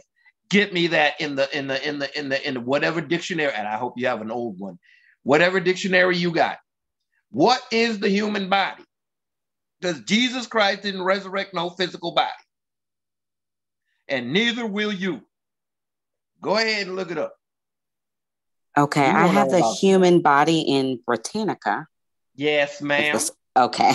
Human body. The physical substance of the human organism, composed of living cells and extracellular materials, and organized into tissues, organs, and systems. Human anatomy and physiology are treated in many different articles. Of course, that's not the definition I'm looking for, though. Okay, hold on one second. I'm looking for, you may have to go to the dictionary. The temporary abode of the soul. Say it one more time. The temporary abode of the soul. So that means your physical embodiment is a temporary house. Where was that read from? I'm sorry, Dr. Hugh. Yeah, go ahead. Read it from what was the dictionary? What's the name of it? Funkin' Wagnalls. Okay, thank you. Cool. Thank you. So this is the reason why. See, why am I living? Why am I here? Well, you in a temporary house. You're going to be in it for a little bit, and then you got to leave. Now I can get real serious. Now, first of all, read Exodus 14 and 10, and then we'll go from there. Because it says in Hosea, out of Egypt called my one son. So let's go ahead and run that. But I want you to read Exodus 14 and 10 first. That's the first thing I want you to do. Okay. Exodus 14 and 10. And when Pharaoh drew nigh, the children of Israel lifted up their eyes, and behold, the Egyptians marched after them. That's right. Go ahead, keep on. Okay. And they were sore afraid, and the children of Israel cried out unto Yahweh. Yes. And they said unto Moses, because there were no graves in Egypt, hast thou taken us away to die in the wilderness? Wherefore hast thou dealt thus with us, to carry us forth out of Egypt? Is not this the word that we did tell thee in Egypt, saying, let us alone, that we may serve the Egyptians? Now stop right there. Now, wasn't Egypt already devastated by Yahweh himself? Yeah. Okay, so You're going to come up with a statement, please leave me alone. I want to serve the Egyptians. You see what's happening here? Nah, you coming out. I don't care what you say. You coming out. Because why? Yahweh, Yahshua means, well, you know what? You better keep, I'm flying too much. Keep reading, please. Keep reading. Exodus 14 and 12. Is not this the word that we did tell thee in Egypt, saying, let us alone, that we may serve the Egyptians? For it had been better for us to serve the Egyptians than that we should die in the wilderness. Go ahead. And Moses said unto the people, fear ye not, stand still and see the salvation of Yahweh. Stop right there. Stop right there. Stop right there. Now, if you use your migratory trek, and if you understand that there's a tabernacle pattern in operation, and I'm going to do this real fast, go to the body tabernacle for real quick so we can see that tabernacle real close so the visitor can see this. Now, look, you have one tabernacle, 3 compartments, 7 steps, 9 vessels. This is what Yahweh Elohim did. And see, I know I'm going fast. I know this is what Yahweh Elohim transformed himself into in a vision to Moses atop Mount Sinai. Now, I got to do this so I can show you where we're at. First step being the gate. Second step being the altar of sin sacrifice, brazen. Third step being the brazen laver. Fourth step being the door. The 5th step being the holy place. The 6th step being the second veil. And the 7th step being the what? Most holy place. Now I got to do it this way so I can tell you where you're at in this particular part of the migratory trek. This is at the time before the Red Sea opened up. This would be considered the 4th step. The 3rd and 4th step are going to be gone into because you have to go through the divided waters of the what? Red Sea, and you're going through a door. And because, see, it's Yahweh that opened up the Red Sea, or may I say Joshua, the son of Nun. Keep reading, please. Where you at next? 14 and 13. And Moses said unto the people, fear ye not, stand still and see the salvation of Yahweh, which he will show to you today. I got to stop you again. This is what the sons must do. Each and every individual son. You must fear not, stand still, and see the salvation of Yahweh, whose name is who? Yahshua, in your heart and in your mind. Why is that? Because he's the only savior for your soul, period.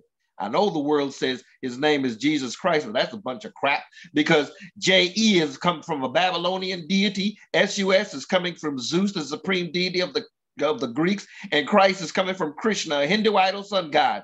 You got a triology of names, of meaning of name for that one name.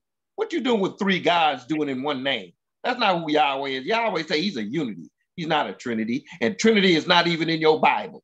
Go ahead, keep reading. Now you can read the rest. Okay. And Moses said unto the people, fear ye not, stand still and see the salvation of Yahweh, which he will show to you today.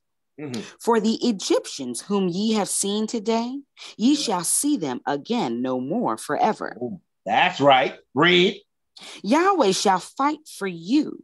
What you say? Yahweh shall fight for you. Did he tell you to pick up a weapon? Did he tell you to do anything? He said, Yahweh will fight for you. Read. And ye shall hold your peace. In other words, you will shut up. That's what it says. And you will hold your peace. We heard you run your mouth. Now be quiet. Now keep reading. 15th verse. And Yahweh said unto Moses, wherefore criest thou unto me? Speak unto the children of Israel that they go forward. But lift thou up thy rod and stretch out thine hand over the sea and divide it. And the children of Israel shall go on dry ground through the midst of the sea. You see that? Read. Now, hold that thought for a moment. Now go over to 1 Corinthians 10:1 real fast, 10:1-4. Because see, and you reading your King James Version, it's going to say Christ was back there. They don't preach that. But truly it was Yahshua the Messiah because they got the wrong name in there. Go ahead. 1 Corinthians 10:1-4. Then I'll get to my point. There's like two things I need to run. Go ahead, read. 1 Corinthians 10:1. Do you want it out of the King James, or I've got the holy name? You want it out of the King Okay, James? go ahead with the King James first. The visitor needs to see because it's in the book, and you're going to think, you mean Christ was back there 1,500 years ago? Go ahead, read. All right, let me pull it up. Bear with me. I have it. Okay, thank you, baby. You're welcome. 1 Corinthians 10:1. Moreover, brethren, I would not that ye should be ignorant how that all of our fathers were under the cloud, and all passed through the sea, and were all baptized unto Moses in the cloud and in the sea, and did all eat the same spiritual meat, and did all drink the same spiritual drink. For they drank of that spiritual rock that followed them, and that rock was Yahshua.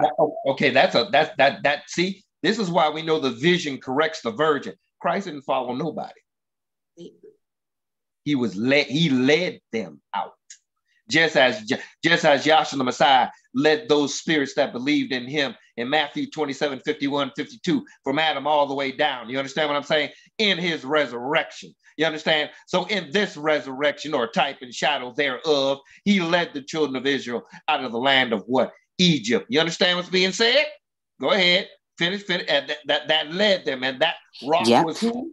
Christ, as it says in the King James Version. But in the Holy Name Version, it was that rock that led them. And that rock was Yahshua the Messiah. Now I had to establish that because we got to let you know who is the resurrection. And I think there's somewhere in the fulfillment where he was about to resurrect Lazarus out of the grave, where he says, I am the what?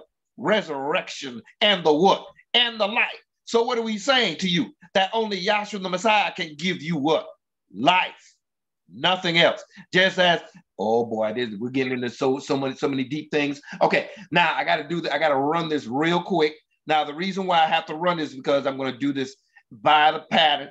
See that when they got to the mount, 50 days, 50 days, because they went to and through the divided waters of the Red Sea.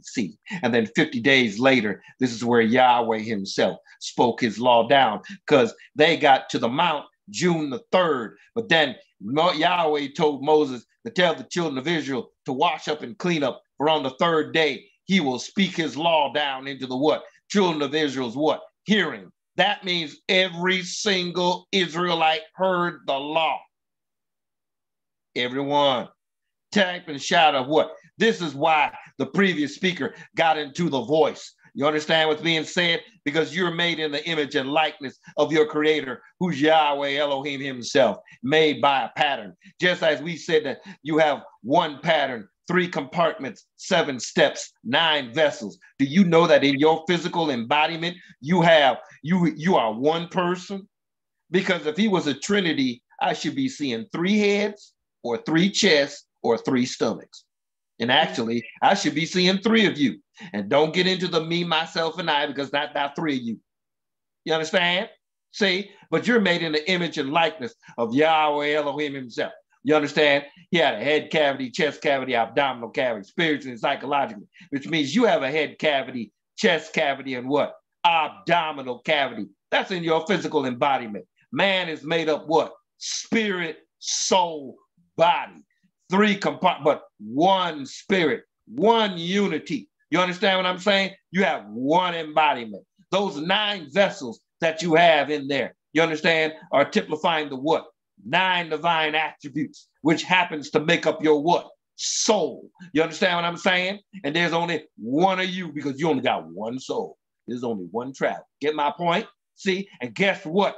As your mother and father came together and you were conceived in your mother's womb, it took 9 months for you to develop and come out of your mother's womb to be developed as a what? Baby. What does that mean? That as the children of Israel brought up the stuffs out of the land of Egypt. And you go over to the 25th chapter of Exodus, Exodus 25, 8, 9, 40, Chronicles 20, 28, 19. And then you sit here and you go over to what? Hebrews 8 and 5. You understand what I'm saying? You are made by a what? Pattern.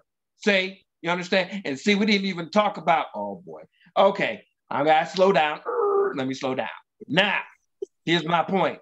Go to Exodus 24, 9 and 10 first, because they all, see, there's so much in here. Because, see, they all saw the God of Israel, more correctly, the Elohim of Israel. When they go over to John 1:18, what they say, no man has seen God at any time, but then you go back into Exodus and find out 74 people saw him at the same time.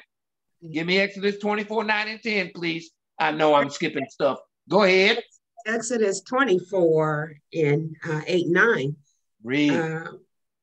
9. Then went up Moses and Aaron, Nadab and Abihu, and 70 of the elders of Israel. And they saw the Elohim of Israel. And they saw the Elohim of Israel. What he looked like. Right. And there were under his feet, as it were, a paved work of a sapphire stone. Oh, as so it he were, got feet. Okay, now look at yours. Oh, you got feet?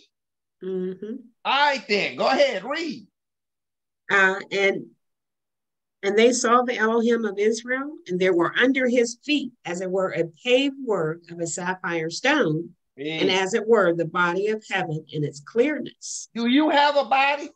Yeah. Go ahead and deny yourself. I can't wait for someone to say, no, I don't have one. No, you ain't going to say that.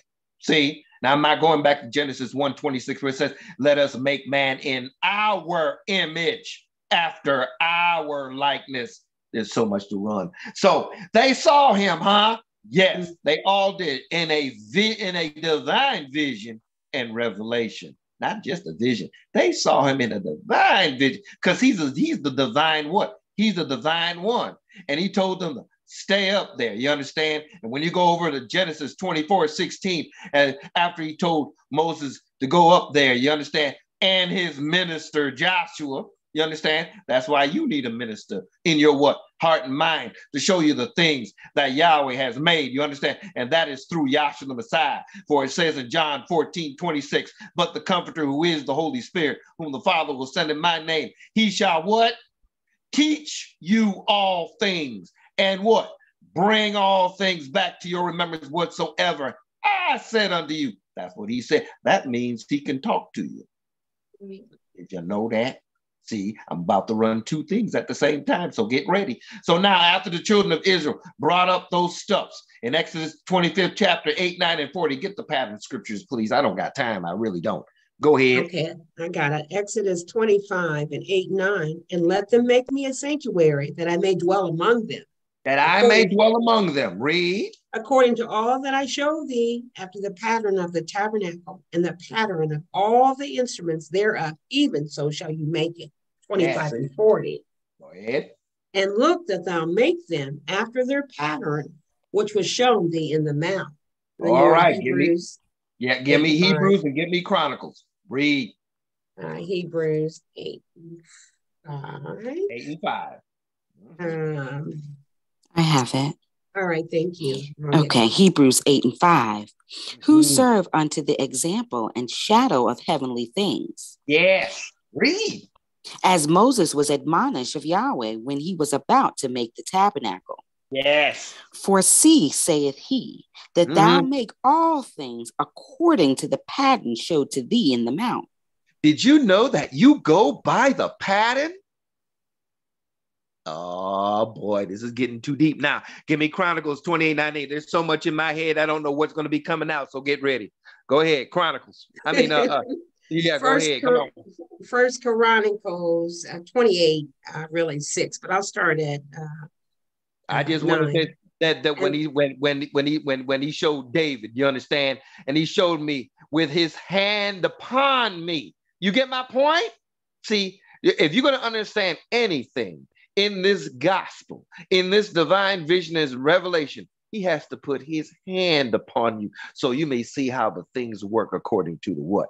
Tabernacle pattern. You understand? That's why you must keep your eye on the pattern, which is who? Yahshua the Messiah. You got it. Okay, First It's Chronicles the 19th 28, 28, verse. 19. and Yeah, 19. All read. this, said David, Yahweh made me understand in writing by his hand upon me, even Yeah. all of the works of this pattern. Now, you see, this is why the previous speaker brought up the temple in the first place, because the plan was given to David, but the execution of building the temple was given to Solomon. And did you know that Solomon means peace? That's another story. So anyway, so after the children of Israel received the law, and then they made that golden calf, they had to make a what? They had to make a tabernacle under Yahweh that he may dwell among them. You understand what I'm saying? Now, you may go to Exodus 40:33, where Moses finished the work. Did you hear the first speaker that we're all a work? I'm telling you, we are work. I'm telling you right now. Whoa, I can't go to Habakkuk, but I don't want to do that right now. Give me Exodus 40 and 33. There's too much stuff going on in my head. Go ahead. Exodus 40 and 33. Read. And he reared up the court round about the tabernacle and the altar, and set up the hanging of the court gate.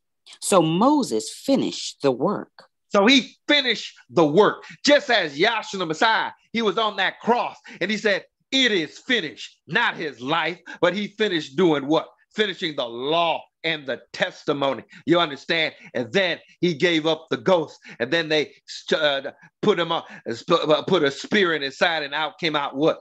Blood and water. Do you understand?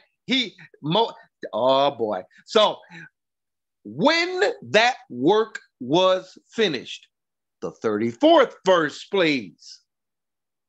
Exodus 40 and 34. Then a cloud covered the tent of the congregation. Oh, the cloud represents Yahweh. Read. And the glory of Yahweh filled the tabernacle. Don't you see the type and shadow of the Father and the Son? The cloud covered it, and the glory what? Filled it. That is why you can sup with the Father and the Son in Revelation 3 and 20, because the cloud has covered it, and now the glory what? Filled it. And what happened? Read. And Moses was not able to enter into the tent of the congregation. Did you hear what he said? Did you hear what the scripture said? Moses was not able to enter in. Read. Moses was not able to enter into the tent of the congregation because the cloud abode thereon. Yeah. And the glory of Yahweh filled the tabernacle. That means you're not going to be taking any man's concept in your heart and in your mind. Once the Holy Spirit has manifested himself in your heart and in your mind, that means he has to reveal himself to you. Get my point? Give me 1 Kings 8 and 11, please. Okay.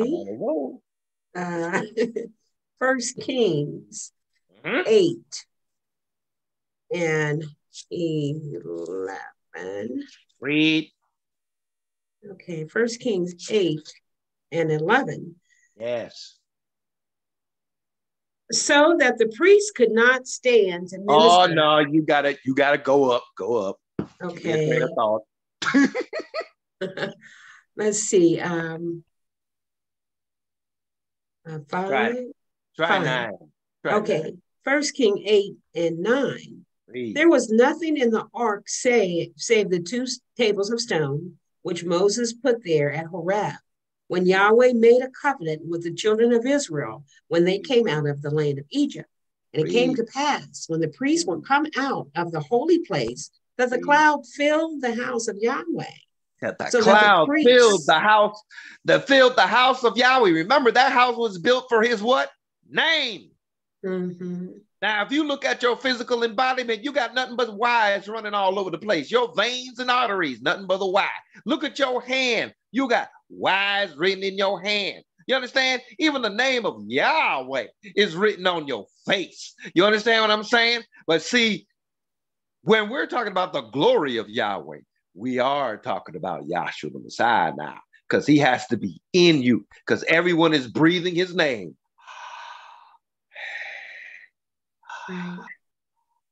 That's Psalms 150 and 6. But see, we're talking about the glory of Yahweh now. Who is Yahshua the Messiah? And everybody doesn't have that.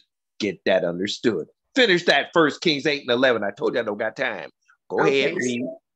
And so that the priest could not stand to minister because of the cloud, for the glory of Yahweh had filled the house of Yahweh. Yes.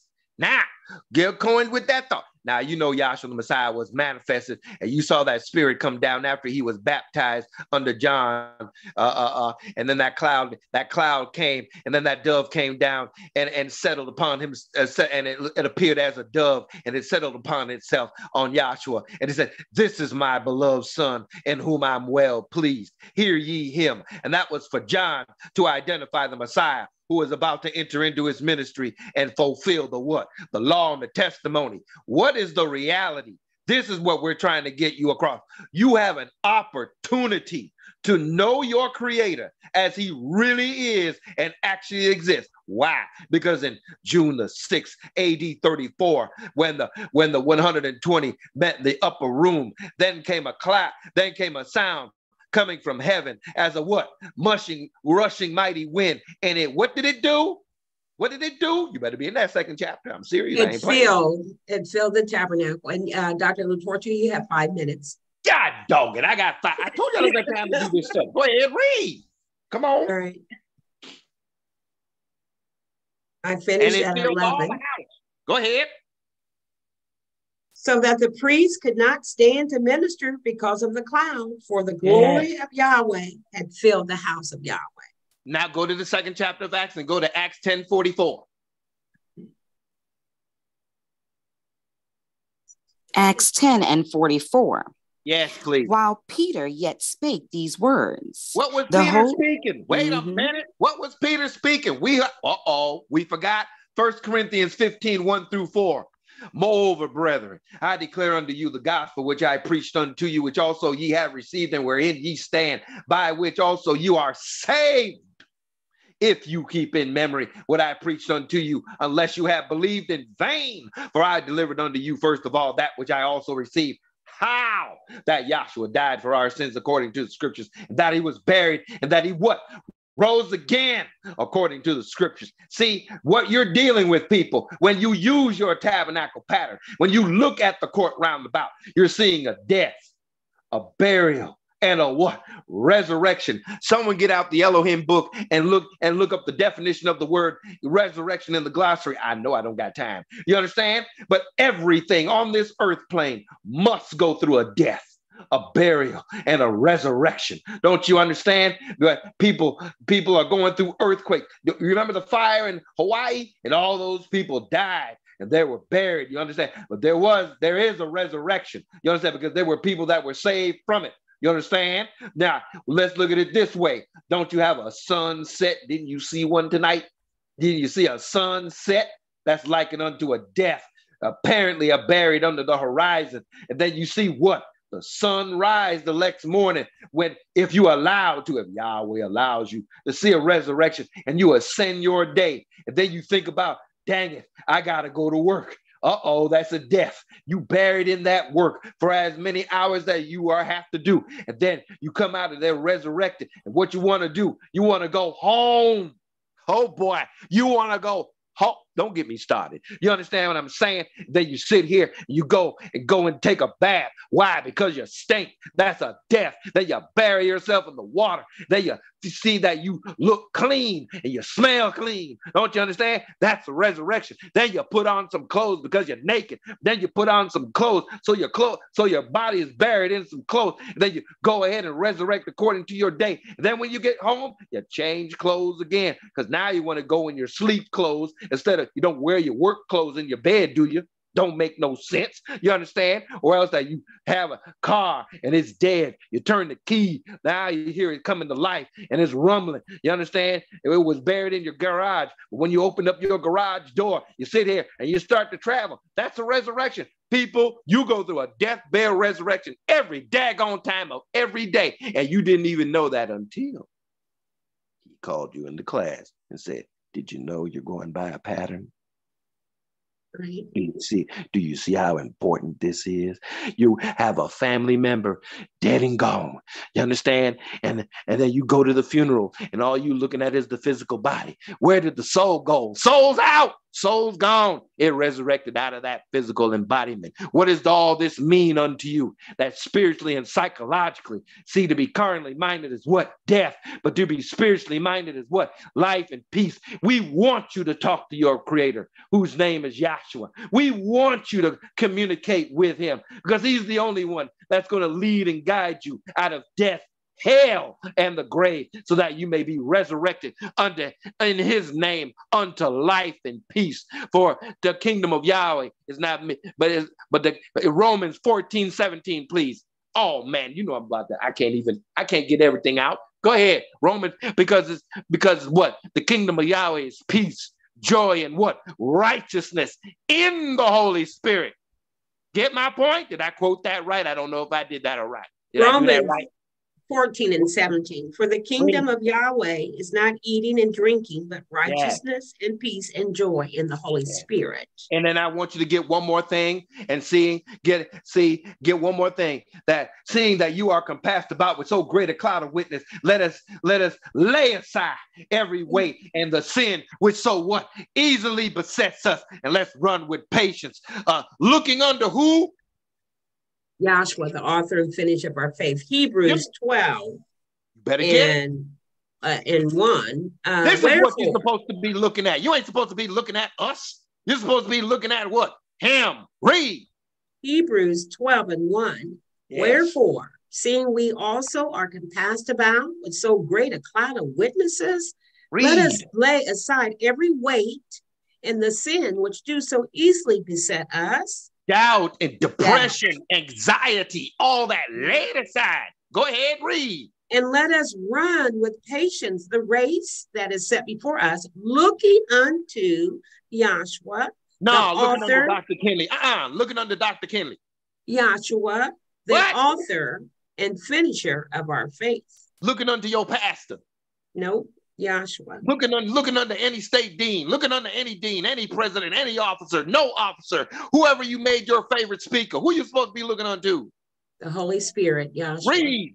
Read. For consider him that endureth such contradiction of sinners against himself. Yes. Lest you be weary and faint. Yes, you be weary and faint. Read. You have not yet resisted unto blood, striving against sin.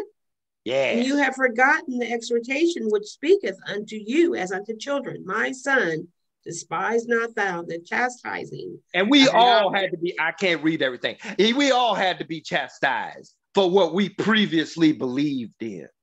But through his love and mercy and kindness, don't you understand? He's causing you to see him where?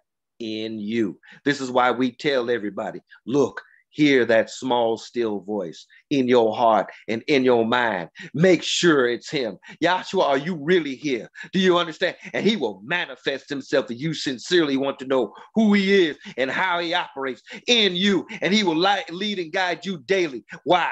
Because he's saving those attributes that happen to be. That is what makes up your soul. He ain't saving no physical body. You're leaving that. But he's saving those attributes or your soul that you may glorify him where? In what? Spirit and in truth.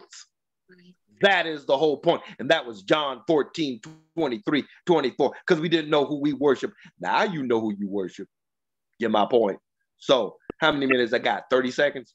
You're over, baby.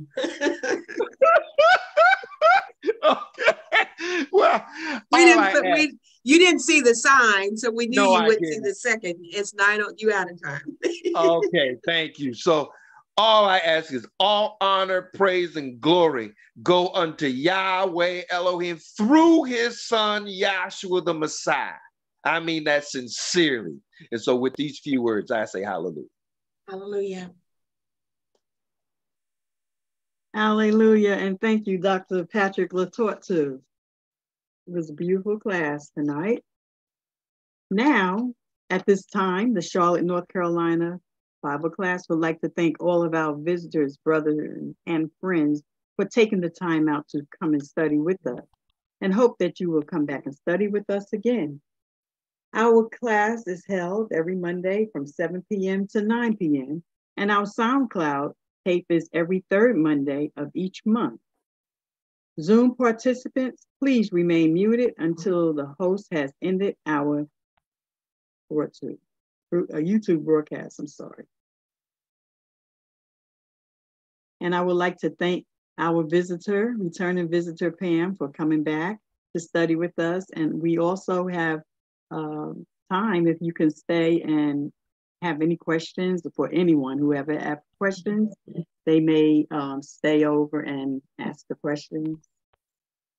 And we appreciate it. Thank you. Our doxology is taken from the last two verses of Jude. Now unto him who that is able to keep you from falling and to present you faultless before the presence of his glory with exceeding joy. To the only wise Elohim, our Savior, through Yahshua the Messiah, our Sovereign, belong glory and majesty, dominion and power, both before all time, now and ever. Let everyone say, Hallelujah. Hallelujah. Hallelujah. Hallelujah.